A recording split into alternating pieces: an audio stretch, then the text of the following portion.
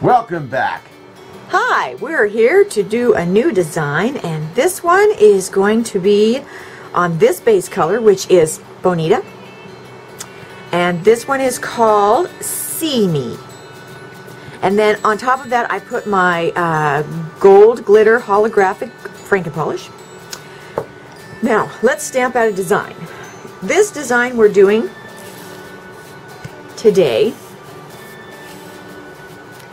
I want to do this one right here. I'm going to be using my MDU, and this one is the navy blue number 3. And this is the new UberChic Plate 6-3. Yes, 603. Okay.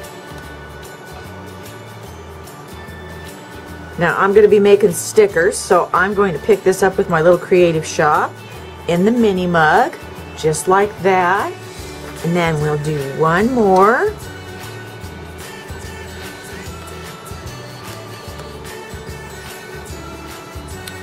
Okay, so now I'll get those cleaned up, and in the meantime I made some extras. They're already top coated, so we'll let those dry and I will be right back. Okay, we made it back, and as you can see we've gotten started, but I left one to show you what I did. So here is my stickers. This one is whole, and this one, as you can see, I've cut one off of the end. Let's cut one off of this one, and we'll put that one on the center finger.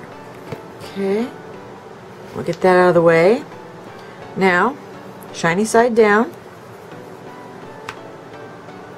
Place it where I want it first.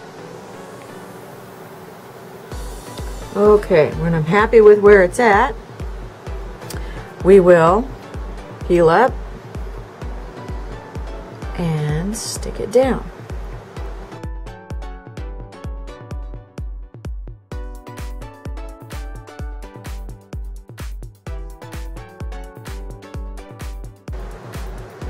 Okay, now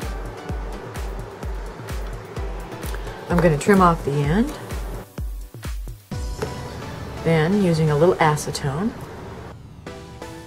I'm just going to get my brush wet, and I'm going to gently melt all the way around so the edges are melted into the base color. It's time to add some of our pretty little diamonds. So, using an orange wood stick and a little bit of top coat, I'm just going to put a couple of dots here like this.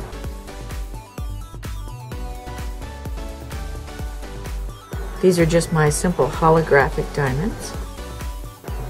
I bought these from the Born Pretty store. I will leave a link in the description box for you.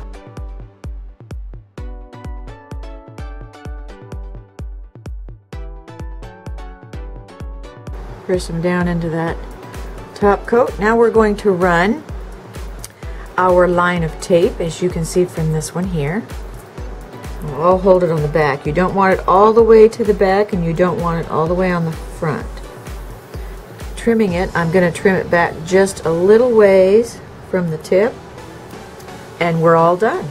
So now, let's top coat.